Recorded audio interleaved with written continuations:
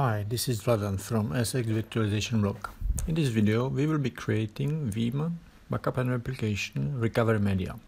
So this is my laptop where I installed remotely Veeam agent for Windows, and I need to create a recovery media because on this recovery media I will have the drivers from this computer as well. So when the computer gets corrupted by some ransomware, I can plug in the USB stick with the Veeam recovery media recovery agents, and I'll be able to recover this computer. So as you could see, we choose the USB stick as a destination, and the system will format the recovery stick and put all the files necessary to boot the computer. Now I'm booting the computer with the recovery stick already created, and we will arrive in a screen where I can choose bare metal recovery. Bare metal recovery, it means I can recover a PC with all the disks, or only recover the system disks.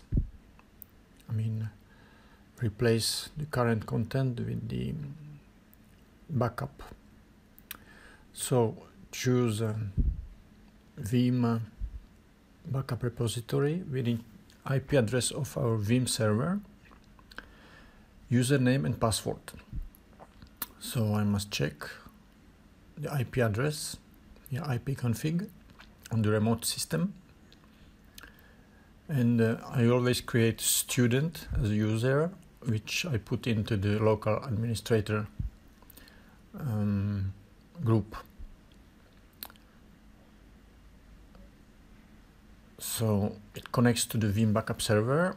It proposes me the different recovery points, different backups. I choose, there is only one of them, and I choose to restore system volumes only. In my case, it's enough. If you need to restore all computer, you restore all computer. So it will take some time. Again, I have accelerated the video so we do not have to wait all this time. What's important to know is the username and password of the Veeam backup server.